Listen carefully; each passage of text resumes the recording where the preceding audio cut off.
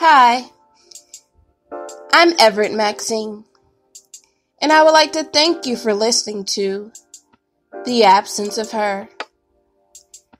Please remember to like, follow, and most importantly, share.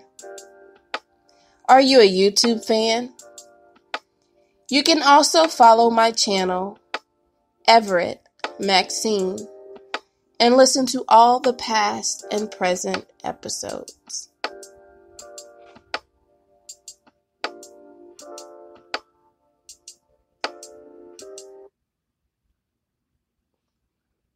I've loved and worshipped my whole life long. I've lent a fair hand now and then. I've praised the best. I've prayed for the rest. I comfort the lonely once again. I've been strong in my faith.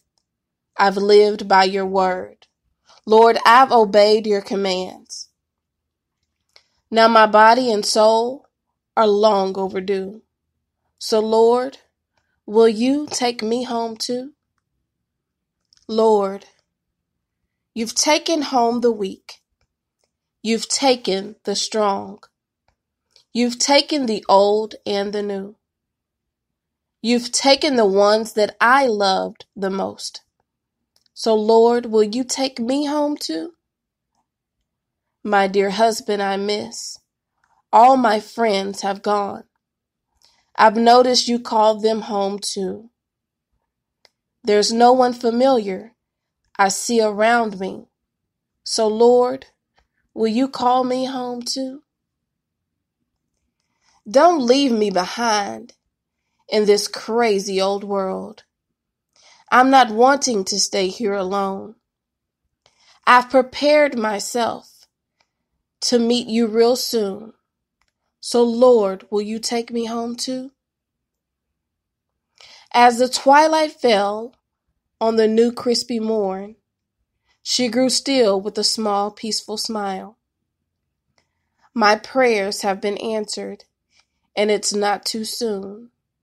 My Lord is taking me home too. Written by Judy A. Campbell. Have you ever been in a place in your life where you would give anything for someone else? Most of the time we say no, right? But what about when you love and care about someone that passes away? At that point, the material things that brought you so much joy and comfort become meaningless. Bargaining is not just a stage in grief, but something we may often do unintentionally. Lord, if you heal them, I will do better about tending church. Lord, if I will, when all God wants is for us to use our free will to say, we will. This stage can lead you down a spiraling path because we expect God to answer our requests the way we want, when we want. And when it doesn't happen, we begin to doubt God. And the doubt and sadness can lead to depression. In the last 2 episodes of this series, My God Grief, I talked about denial and anger. And although there was no particular order for the stages of grief, I'm pretty sure denial and anger is where most of us start. Grief is an experience that has been embedded in my life. Even now, I wonder why I had to go through such traumatic life experiences, especially so young. But I'm reminded by the saying that God gives his toughest battles to his strongest soldiers. And with his strength, I carry on. It is in the difficult moments that I understand and I'm more sympathetic to the needs of the people, especially now during these times when we spent so much time without human connection last year and without being in the house of God. For me, not being able to attend church in person put a damper on my spirit. There is nothing wrong with the virtual service my church family has produced, but for me, I miss the fellowship and the ability to worship with my church family. The release you get after a long, stressful week for crying out to God among those like-minded and like-spirited and focused on Christ. When you're down in spirit and the opportunity to join hands with a prayer warrior at the altar as you join in agreement for better days. As many of you went through and were introduced to grief in various forms, the only place you could take comfort last year was to quarantine in your home, Netflix, YouTube, or maybe going to the grocery store for supplies to eat your feelings. So here we are, back talking about grief. My God, grief, part 3. The Friday before my mother was found, I had texted her because I had begun working, cleaning up the backyard and selling any scrap equipment that was of no longer use to her. A young man that day purchased an old riding mower for parts, and I could often hear the strain in her voice when she was not breathing well. Oh, how I wished I would have called her instead of texting her, but as we know, once texting became a thing, real phone conversations became minimal. I was told after her passing that on that Friday, she was breathing bad at work. The next day, her breathing was labored, so she called off from work. Something she never does. How could I not blame myself? I was her daughter, and she was sick, and I didn't even know she had passed on, but the word, Proverbs 4:7 says, wisdom is supreme. Therefore, get wisdom.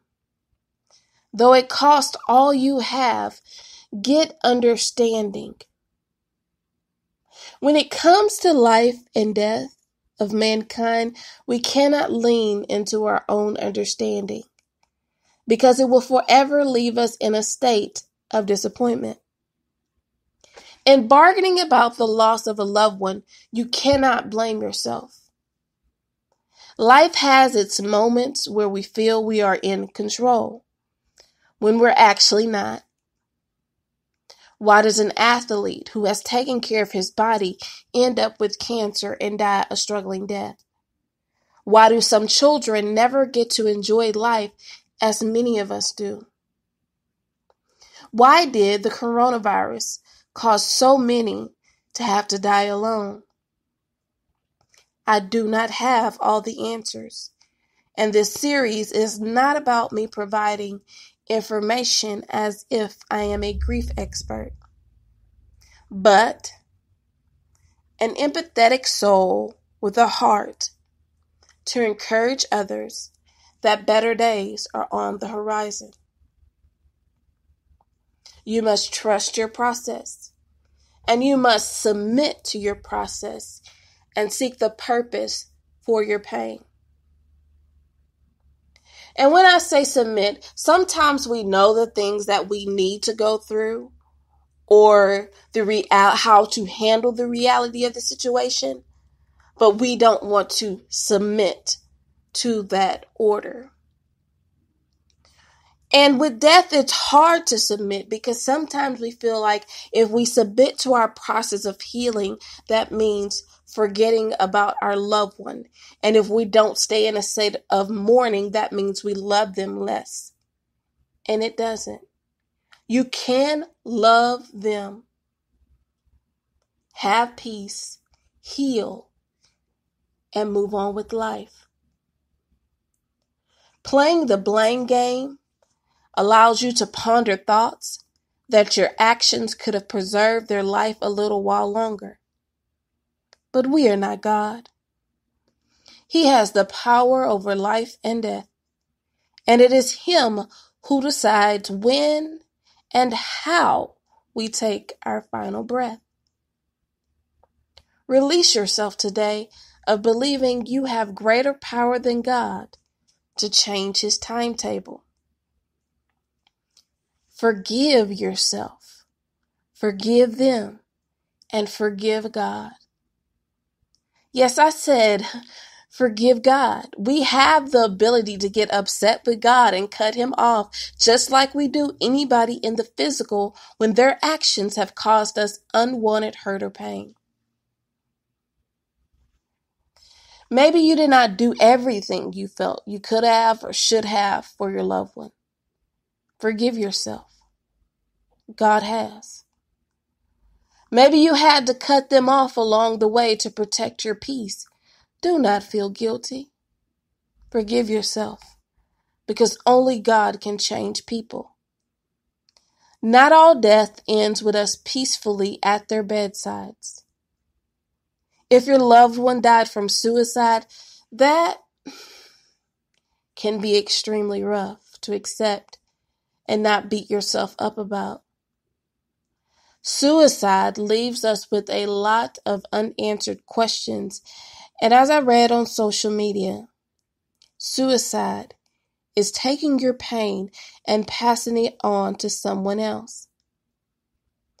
After being in therapy for 4 years, I honestly believe some people are stuck in a mindset they cannot escape, at least not without help. That is why the word says for us to renew our minds daily. Just as we would not go to bed angry, do not lay down with the mindset tomorrow will be the same as today. You may cry today and possibly smile tomorrow. There is hope to heal from your hurt. But you must be realistic. As hard as it may be, you have to be realistic about your loss. Is there anything you can offer God that will resurrect your loved one? John 14:1-3.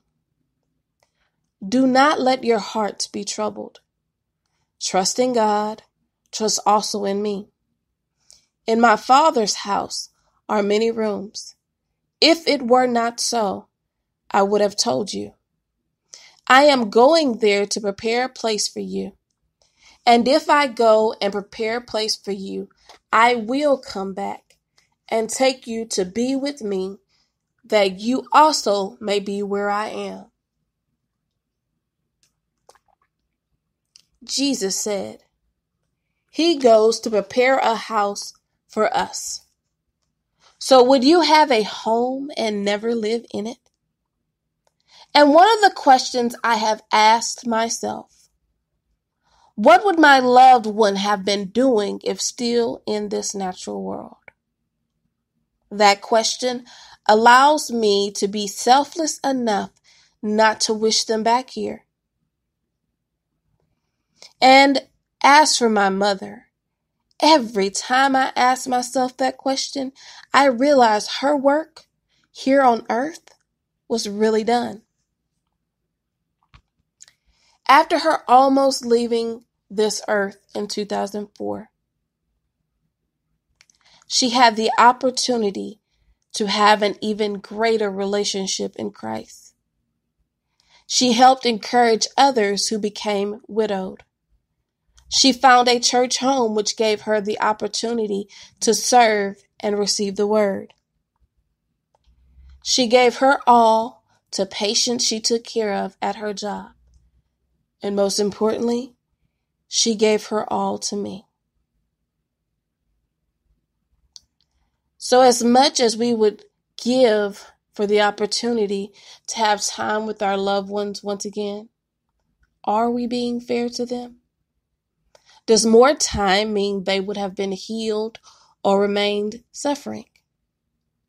Does more time mean they would have died a different way?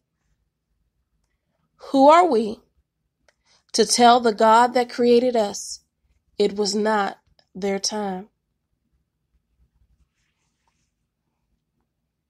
Bargaining usually applies when we want to make a purchase for less than its value. There's no number of dollars, actions that can equal the value of my life, and I hope you have a better understanding when you say I would give anything for my loved one to return, that your anything does not equal the value of their life.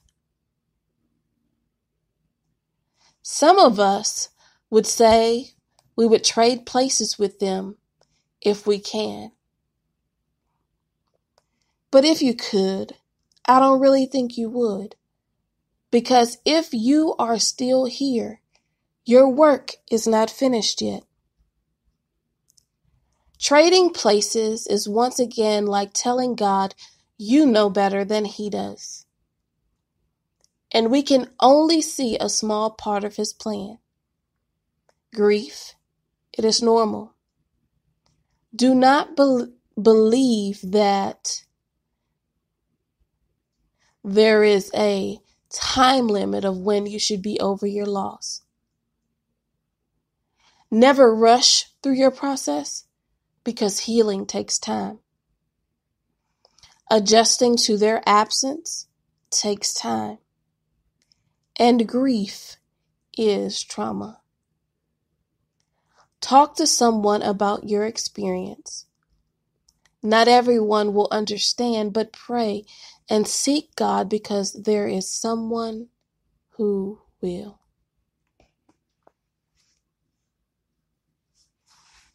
Father God, I come to you now as I process with those listening this series of grief.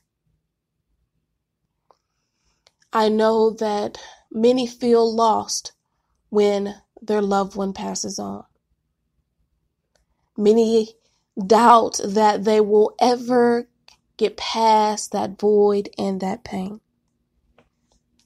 Help them understand, Father God, that they're not alone, that there's someone in the world with those exact feelings of hurt,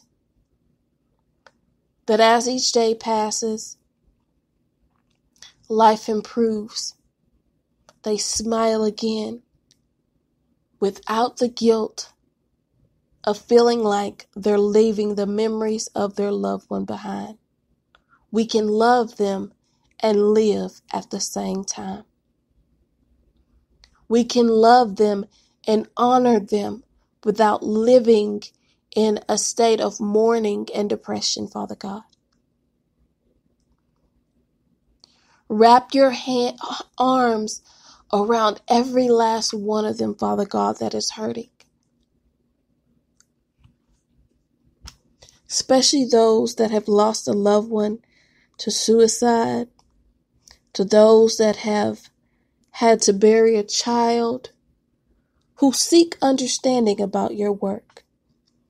I pray for the hearts of those that are angry with you, Lord, and have cut off a relationship, don't want to hear you any longer, because they sat at that bedside and they prayed for healing on this side, but you healed them on your side. You took them home to the home that you're building for us. Let them have a heart of flesh to understand your work. And that even in their sadness, they are able to be grateful for the years and the time that you allowed. They are able to be grateful that they have a comforter that they can seek and go to you, God, one-on-one. I thank you right now, Father God, for using me, for these listeners, for using my life to help another person, to plant the seed of hope in their life. That even though you have dark days, you can pick yourself up and keep moving because you are not alone. In Jesus' name we pray today. Amen, amen, and amen.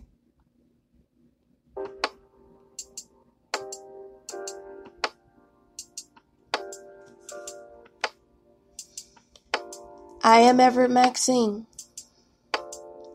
and I would like to thank you for listening to The Absence of Her.